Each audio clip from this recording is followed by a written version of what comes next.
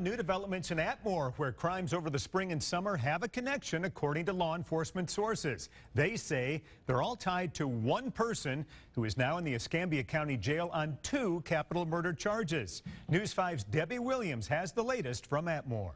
A violent home invasion murder that happened inside this Atmore home in August was the last of 3 deadly encounters with one thing in common. According to law enforcement, it was Darrell Brown.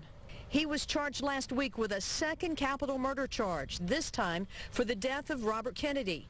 When authorities charged him with that crime, they didn't have to go very far to find him. He was already behind bars for the murder of Dante Russell, killed April 26th after an argument with Brown. News of Russell's death inspired this rap video by a close friend and an attempt at revenge.